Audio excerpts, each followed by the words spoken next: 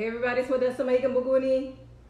Hi, it's Modesta Maiga Muguni, and I'm about to go live on Master or Mix. What are you going to do with your product when you feel as if it's not performing in the market? So if you bear with me, I am setting up on YouTube and we'll get this party started. All right. Please do share this far and wide. If you're an entrepreneur, if you run a nonprofit, you run an organization, and you've got some offerings in the market, and you're wondering, how on earth do I know what to do with this? Is it that I've given the wrong product? Let me remove this thing for me. Is it that I put the wrong product in the market? Or do I have the right product? I'm just not placing it right. And how do I know if I'm not placing it right? So as I'm getting my YouTube going, Chrome, work with me. Chrome is not cooperating. Is there anything else I can do? You guys know I was a backup, right? Hey Umi, welcome. Hi Anna Maria, welcome. Second Chance Attire, that's right, Second Chance Attire. Welcome to you too.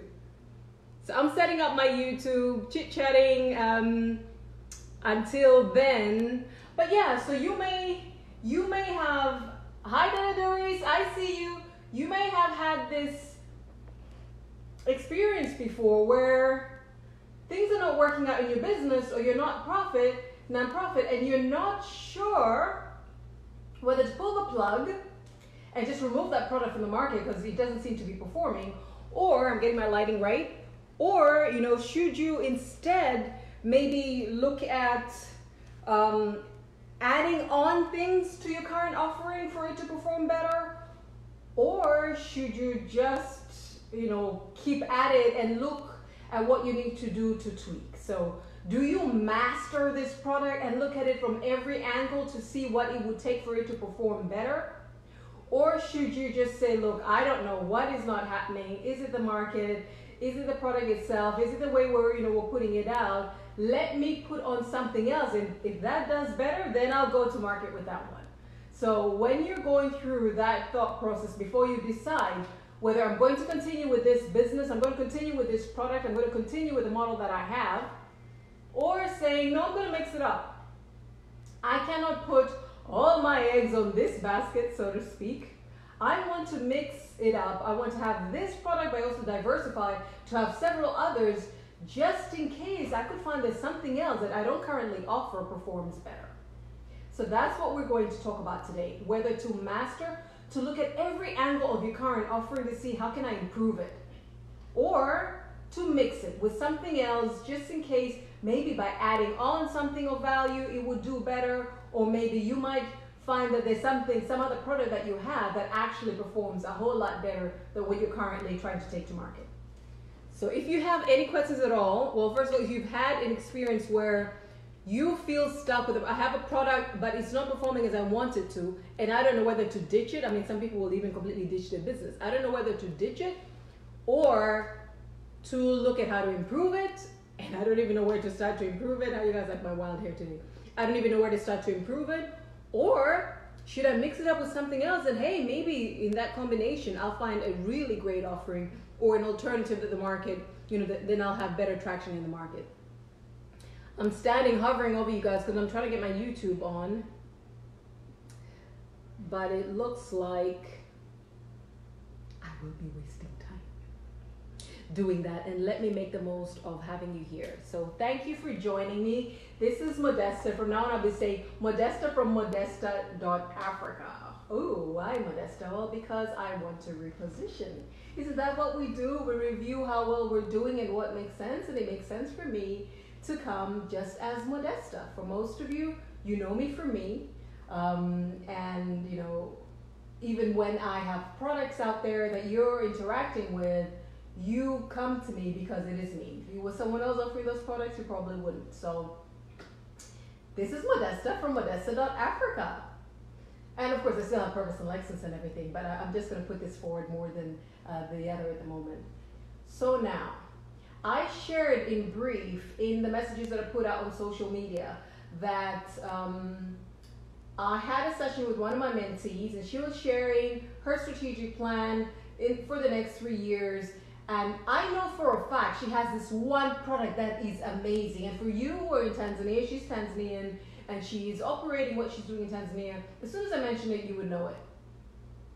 But in her strategy, I also saw several other things, and I said, "Oh, what is this?" Because I didn't know of them, and I'm her mentor, so I would have at some point heard of it. So no, this is not on. This one we did a little bit. It didn't even really give much returns, but we got to be out there. And she kept on using this language. Well, at least we'll make enough, or at least we'll pay the cost for delivering this product. At least, and I'm like, ah, man, non-profit aside, you do not go into anything to at least get some mediocre, any old results, just to still stay in the market. No, we have to evaluate our decisions differently going into 2020. You don't do business simply to say, oh wow, but let people just see me and trust me. If you've been doing it for a couple of years and people are coming to you, they see you, they trust you, they know that this is good for them. It's time for you to also put in financial indicators to make sure that this business, this nonprofit, because it still has to generate income, right, to run itself, makes sense. So then I said, okay, so you want to do these things, these other things. She wants to mix it up. And I asked, why do you want to mix it up? And she says, well, reason why is we're thinking it's going to, give our market something else to also interact with us over. I'm like, okay. And this that you've done, now I mentioned the other products that she was offering as well. How well did they do? She's like, they didn't do, well at all. But, at least we were able to make, I don't know what they made, like some, they were able to pay the cost for delivering that service as a service. Right. And then I asked about a certain market strategy she had. There was a channel she felt was unexploited. And if she went and pursued that channel, she would reach the people that she wants, or so she thought. And I said, wait a second. And so now I'm going to disclose a little bit. What you're doing is reaching a constituency, a segment, a market segment, that is the beneficiary of your services, but they're not the ones who pay for the service. They benefit from your services, but they're not the ones who pay. And that channel, that delivery channel she wanted to exploit a little bit more, was going to get her to speak to the beneficiaries and not necessarily the target that actually goes out of pocket for her services. And so that didn't seem wise. And of course, to go and reach them where they are, and to look to engage with that client would require even greater resources than they're struggling with now. As far as resource mobilization goes, the only strategy I saw was how to save better so that there is some left over after paying overheads for them to develop other products and to do other things, other activities. And I said, your strategy as far as funding, because her greatest challenge was resource mobilization, was funding. Your funding strategy is to look at better ways of saving internally, but you're not even generating anywhere close to even meeting your costs. Forget about saving and investing and investing back into the business, etc. And so no matter how you turn it, I said you could stand on your head and you still would not come up with the types of figures that you're looking at in your savings for this to make business sense, for your business to run, she says, just to at least break even. And I said, so first of all, at least making enough to meet the cost of delivering the service, the offer, it's not enough. And it's not enough to say, well, at least to break even. I mean, I'm not saying that, business don't grow incrementally. Of course they do. But you do not set out with the aim of just to break even for now, especially since you haven't fully exploited how you're positioning your product. And so I saw that not being clear, first of all, of her market. There's the market beneficiary, but then there is the market customer that pays. Her real customer when you think of it in business sense, is the person that pays, and those that benefit, are others. And so she had been speaking to those that are benefiting, but they were not in a position to persuade, to influence those that pay. And so the first thing is to be very clear: who am I in business with? Who do I want to serve? Who am I approaching? What are their interests? At what price point would they be willing to pay, for a service such as this?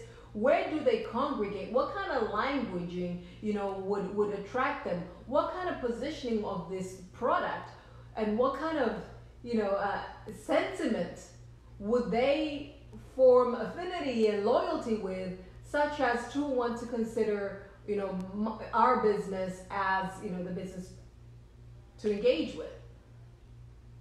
And it became clear that they were not looking at the customer, but they were looking at the beneficiary. And even in this new strategy, they were putting more effort in reaching the beneficiary, who didn't even have the power to influence the customer, the paying customer. And so that in itself was not going to work out. But secondly, what we noticed is that this product was doing extremely well. It's now become a signature product, a flagship product. A lot of people, when they seek them out, even if they're dabbling in other areas, when they seek them out for this particular product, which then means it makes sense to do the best that you can to develop this product. And even, I gave an example of Fanta.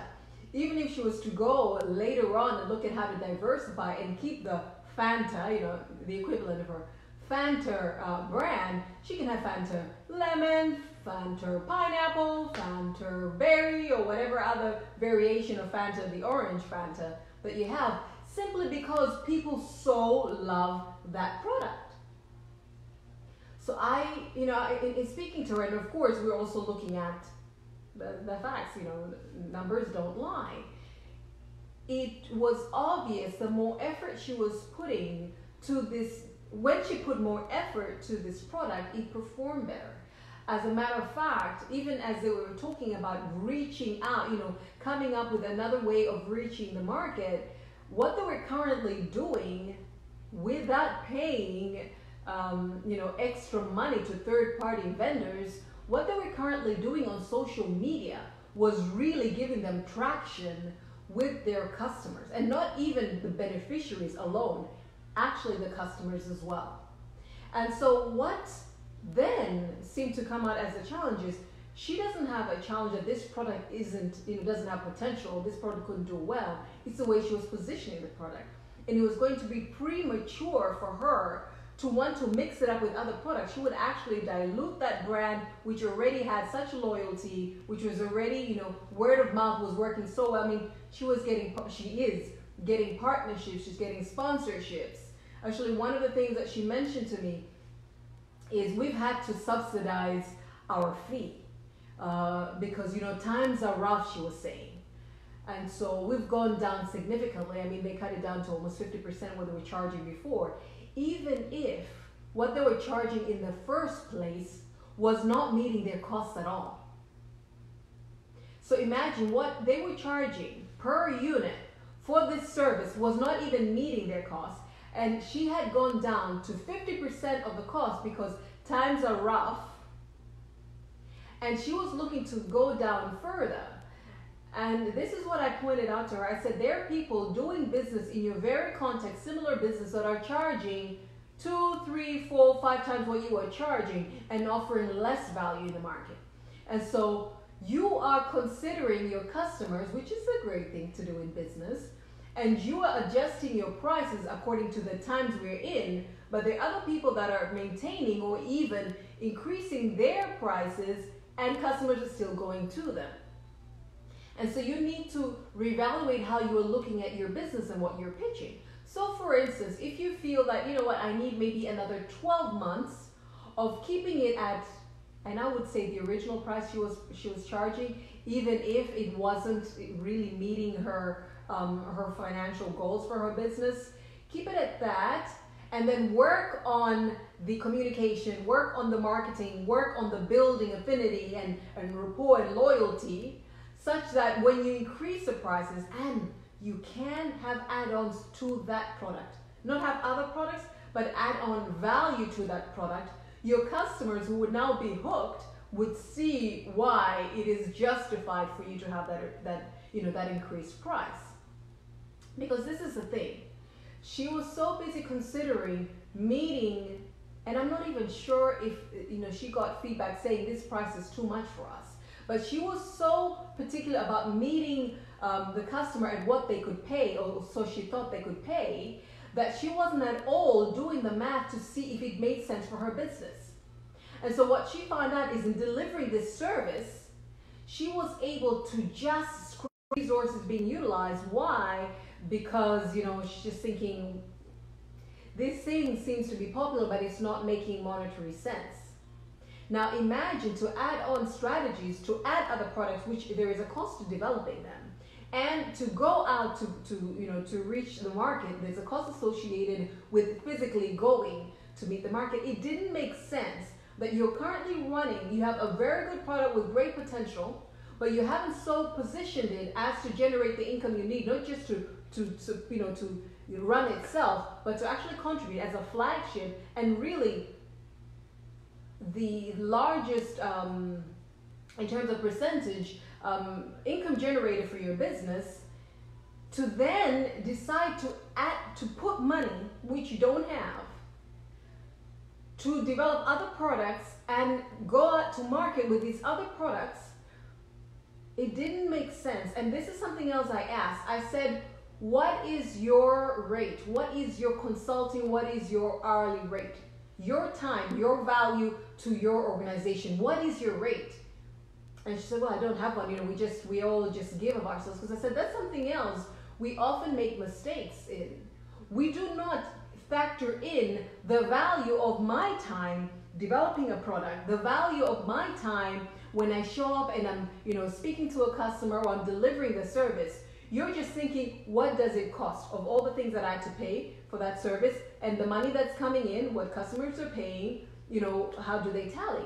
But the cost of delivering your services, the cost of running your business must factor in each individual in that business and what they're billable. If they were billing, let's say, if she were to work, because this is a nonprofit, but if she were to work like a for-profit, and if she were to work like a consultancy, she was not considering her hours as the most senior official of that organization, and the other colleagues as well. You can look at that in the market. What would you say is the equivalent of my 1 hour injected in this project, and equally the others as well? And she would find out that the cost of delivering that product is far higher than she realized. And so she needs to move away from the model that says, this is how much it costs, this is how much it costs to rent a place and to get stationery, blah, blah, blah, and snacks, and this is how much, people are paying, and so I'm breaking even on just delivering this thing. She actually needs to look at the cost, including, the human capital cost, including, the transport and all the other resources that they're using, and maybe because it's a startup, they're using it of their own, that they're not factoring in. It could be their devices, and it could be their airtime, etc. And so my advice was this. It looks like this signature product that everybody comes to you for, because even without getting, insight from her, because I've gone through their documents, I've reviewed the strategy, and I reviewed, her concept even when she was just taking it to market. Even without that insider information, just watching her and her organization, what they're doing, on social media, I can see this is something novel. It is new. It is unique. It has traction from when they started to what they're doing right now. It is astounding. And the reputation in the market, the goodwill with partners, the sponsorship, her individually to attend all these leadership programs, the sponsorship and the partnerships that they're developing right now. It is worthwhile, and I use this word, to milk this signature offering that she has, this flagship product that she has, for all it's worth. And so some of the things that we discussed is to really be clear about who her customer is And I say this to you as well. Who is your customer? I have another example of somebody, I had a strategy session with her.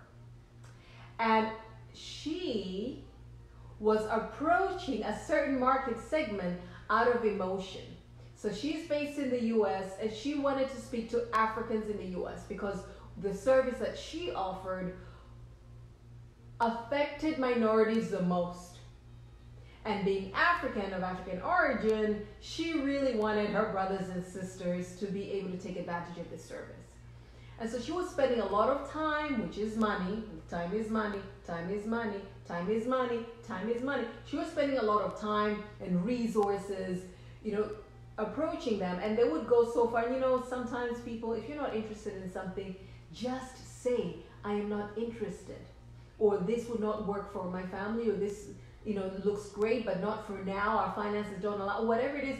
Stop egging people on and on, and you're in these conversations going on, and you have no intention of doing business.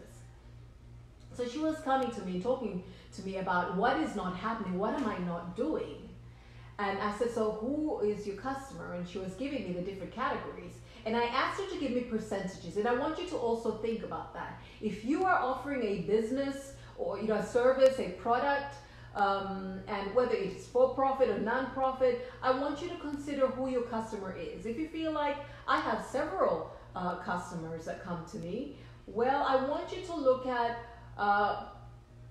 who is paying the most, and not randomly. Look at it over time. When you look at the percentage of the income you're generating, which constituency is it coming from the most? If it's coming from a certain segment, then it makes sense to tailor your entire business model and approach to those that are paying. She was tailoring her business to those she wanted to reach from her heart. But they were not the ones who were paying. In conversation, she actually found out those that were paying were not minority. They were actually, Caucasian business people. And they were taking this service for their teams, for their employees. So she was investing a lot of effort on individual Africans because she is African and her heart was to make a difference to her brothers and sisters from home. But when she really was honest, she realized that the people who were parting with their money were Caucasians, and they were business owners, and they were taking this service for their employees. So I said, Mama, I know you love us, and I know your heart is really making a difference because this is where you feel the need is. And she says, and honestly, Modesta, I cannot stop. Then I said, okay, then don't stop. But you need to change things a little. You need to have more effort invested in tailoring your business to small businesses, because that's what it was. It was small businesses that were taking up her service for their employees. For their employees, obviously you're not trying to sound white or black or yellow, any other thing, but you understand now you're not speaking to individuals, you're speaking to small businesses. So tailor this product to small businesses so that everything around it, what you offer, the services that you add to it, how you market it, how you price it, is such that it would sound compelling and viable for a small business. And she did that. She's doing that, and she's doing well. She still has, I don't actually see her doing much to really speak to her brothers and sisters. What she's doing now, which she didn't do before, she wasn't using social media before. She was mostly really getting conversations, talking to people, going to their houses, and really investing time and effort in reaching individuals. She's now just speaking about the benefits, the lifestyle, the potential earning, the long-term investment that comes with this service. And she's positioning herself and her family and her clients as a lifestyle, let's say, attraction, so that other people would say, oh my goodness, what are you doing? I am interested. So that, those who are serious can look for her, and with just a little effort, with preliminary, intake questions, she can assess whether a person is serious or not. because she was busy in her business and invested, and she was saving for decades, but she was not seeing the returns. And right now she's putting the exact effort she needs to make, being very clear on who her customer really is, like who is really paying you. Then speak to them. So clarity is really, really important. And then focus. So people say, how do you know how far to go with a product? And how do you know, look, I'm going to throw in the towel. Like, let me read the signs, let me understand. And of course, timing is key. Like, how much effort have you put in? But also to look at, okay, so I am targeting these people. What interests them in this area? How would they want this service or product offered to them? Where do they congregate? What kind of conversations attract them? What kind of pricing and billing options make sense to them? When you also work out the business model, so what is the product I'm offering? How am I pricing it? How am I marketing it? And give it time. Give yourself time to do that. One of the other things that I said are really great to explore, since you have already started attracting partners, why don't you pitch something that actually looks like it would be of mutual benefit to you and your partners? As far as in this case, it was the pricing of the product. So I said, whatever you choose to price, because you feel as if your market is not ready to pay more, which I actually differ. I think they can pay a whole lot more depending on how you position it. But let's say you choose the upper end, the original fee that you'd be charging, even if it's not giving you the returns, you're not breaking even. And you speak to your partners about supplementing the rest. You allow your partners to see the cost it actually takes to deliver this service or to deliver this product to market, which includes your billable hours, you and your team's billable hours, and all the resources that you're using and not accounting for simply because, they're hours, we just have them, and so we're just using them, we're not incurring any extra costs. You are incurring costs. And even as they, reduce in value, the more you're using them, you are, as they depreciate in value, that is also a cost. And you can look at what it is you're pitching to your partners then, how they can supplement, maybe it is in your partner's interest, which it is, for this social enterprise to have impact with this demographic. And so they want you to do well so that they can see the behavioral, the societal, the economic changes in this demographic group. And so they would supplement the income you otherwise get in this shared, this model that you're charging the customer a little bit, and you have it subsidized, by a partner. You can have that so that you can continue not only delivering the service, but looking at what else you can add to it and doing well for your business.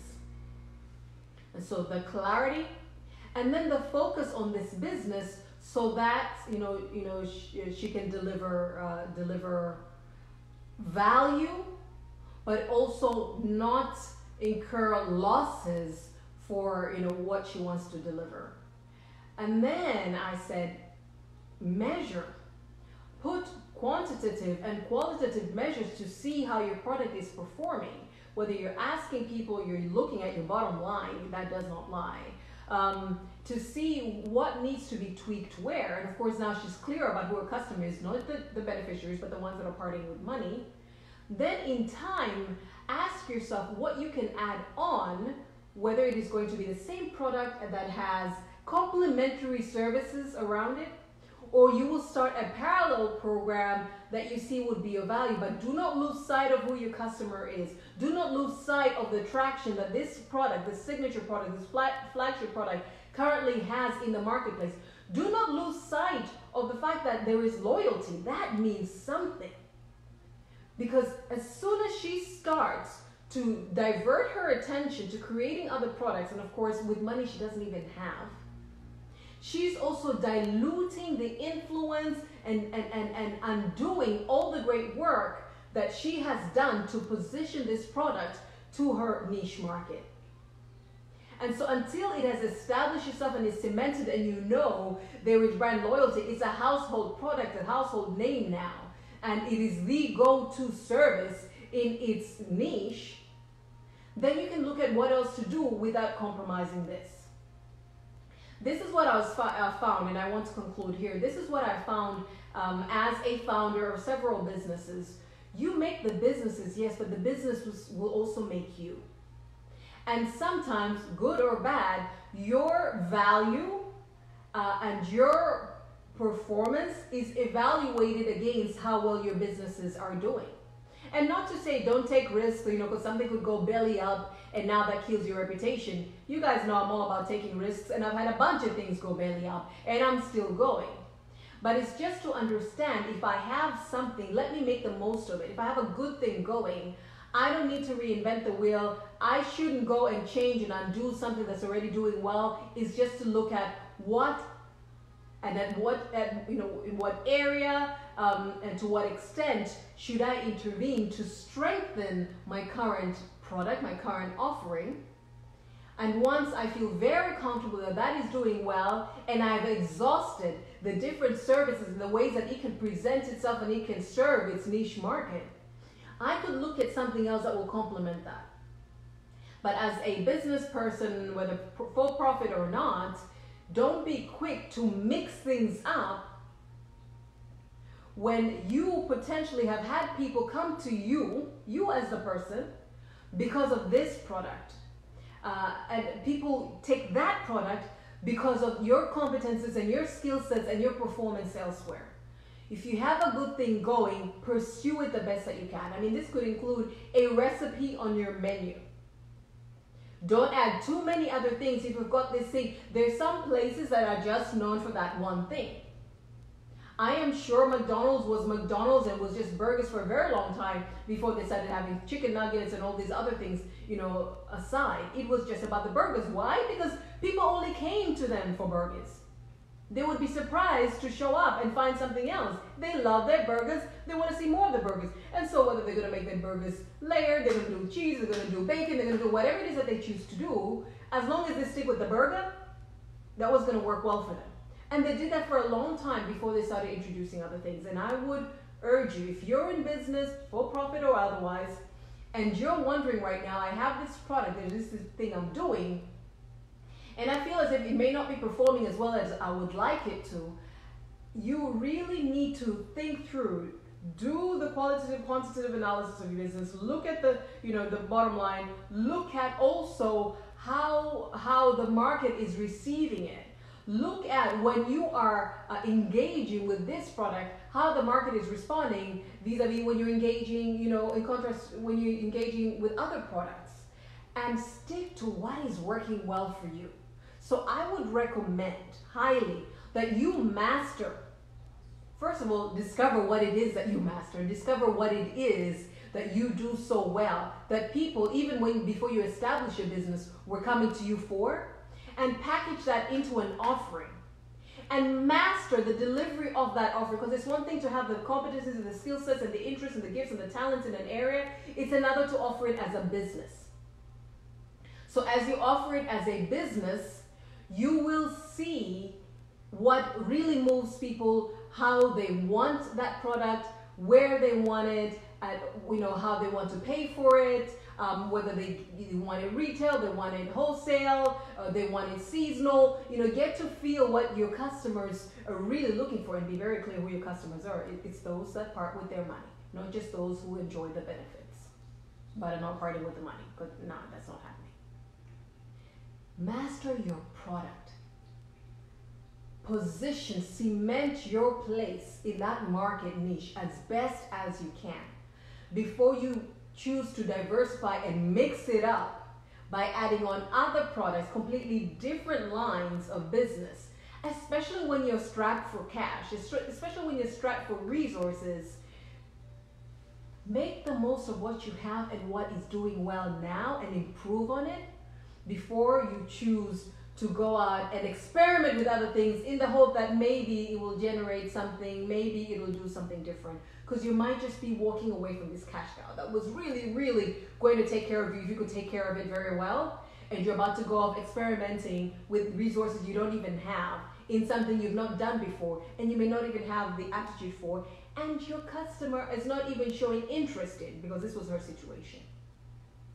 All right, so if you've enjoyed that, if there's any place you're doing something, and listen, you don't have to be an established business, big business. It could be that something that you're doing from home. It could be something that you're doing when you go to the office, you supply certain products, or you give a certain service, and you're thinking, I'm not getting the feedback I want. I'm not seeing the returns of investment as I'd like to. What is not happening? Should I abandon this business entirely? Should I diversify and bring in other things just to see, I don't know, maybe I shouldn't have all my eggs in one basket. What would work well today? You know, maybe something else will work well tomorrow. Or should I get an expert to sit with me and look at how to maximize what I currently have and that is doing well, that people know me for, that people come to me for, that people actually part with their money to access? Should I master this and see how well it will perform in the market with a new approach, with a new strategy, before I count it out? If you're in any one of those scenarios, you're wondering, what should I do? You know, should I throw in the towel, start 2020 with something completely different, or just not even get into business at all? Should I add on certain things, maybe people will like them better? Or should I stick with this, but really get insight, get advice on what would make sense to position it differently, to change my model, but still offer the same product? If you'd like to have somebody, you know, to speak with, somebody to strategize with, I recommend, of course, I would recommend that you speak with me, but please do reach out. So you can go to modesta.africa and you'll see a tab written work with me, like work with me, Modesta, and go there and you can schedule a discovery call. It is complimentary.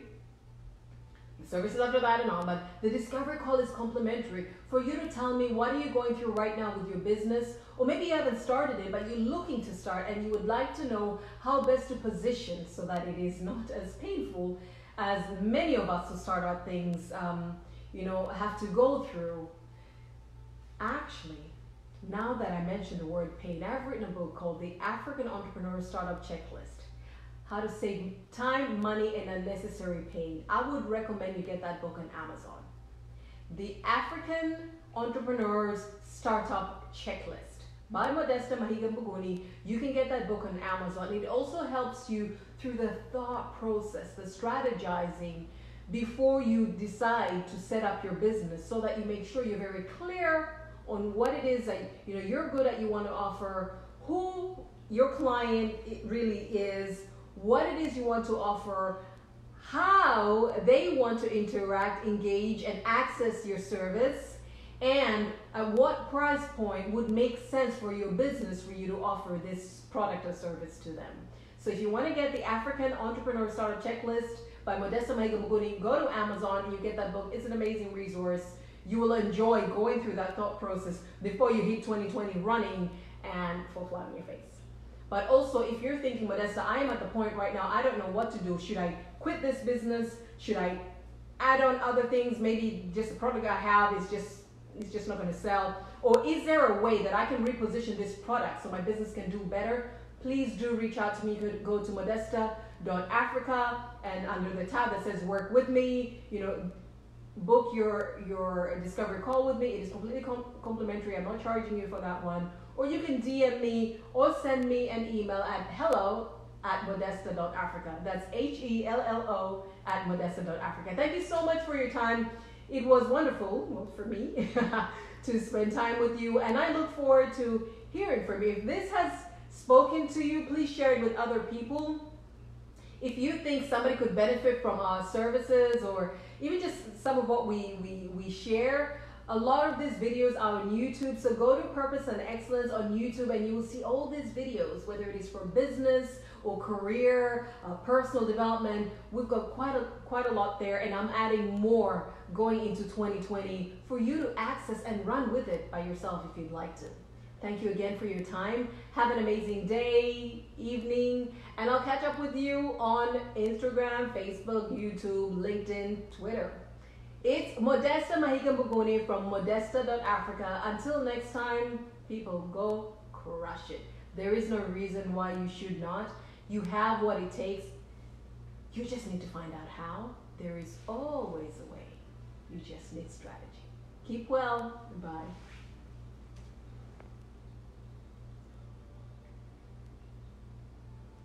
and ending it.